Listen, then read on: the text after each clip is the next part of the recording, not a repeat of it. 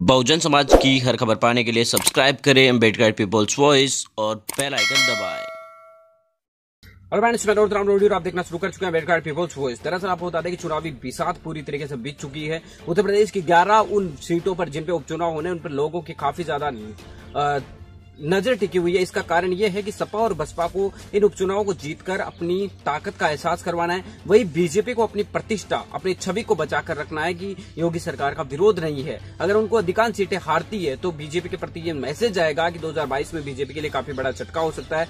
वही बसपा और समाजवादी पार्टी हारते हैं तो दोनों के लिए 2022 की मुश्किलें कम नहीं होगी। तो आज आपको बता दें कि एक सीट पर जहां पर समाजवादी पार्टी की प्रत्याशी का सिंबल रद्द होने के बाद अब उसे निर्दलीय उतारने का पड़ेगा और इसके बाद बहुजन समाज पार्टी और बीजेपी की सीट पर सीधी टक्कर हो चुकी है। आपको बता दें कि वैसे तो घोसी से अतुल रॉय सांसद चुनकर आए थे बहुजन समाज पार्टी के सांसद, जो कि जेल में अभी तक सांसद पद की शपथ भी नहीं ले पाए थे। और उसी लोकसभा क्षेत्र की घोसी विधानसभा क्षेत्र से इस बार बहुजन समाज पार्टी ने मुस्लिम प्रत्याशी को उतारा और यहाँ पर अब्दुल कयूम को मैदान में उतारा। उनकी जो पत्नी है वो सभापति भी है क्षेत्र की और समाज सेवी के नाम पर वो तौर पर जाने जाते हैं। आपको बता दें कि समाजवादी पार्टी के प्रत्याशी के यहाँ नामांकन रद्द होने के बाद अब सीधे टक्कर बीजेपी और बहुजन समाज पार्टी के बीच में ही रह गई है। बहुजन समाज पार्टी की तरफ से यहाँ पर अब्दुल कयूम को टिकट दिया है और आपको बता दें कि इस सीट पर 2017 के जब चुनाव हुए थे, यानी योगी सरकार जब आई थी, जब मोदी की भी लहर थी और योगी सरकार की भी लहर थी, तब उस समय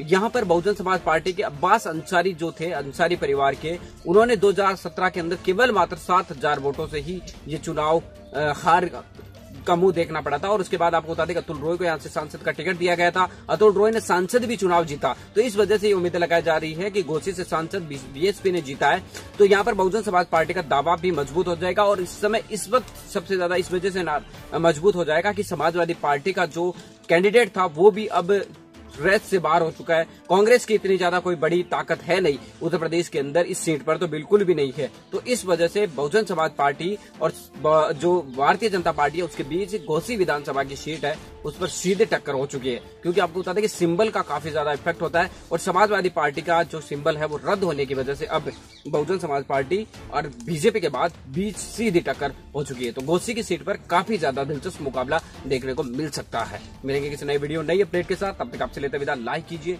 कमेंट कीजिए, शेयर करना बिल्कुल ना भूलिए अगर आपको ये वीडियो पसंद आए।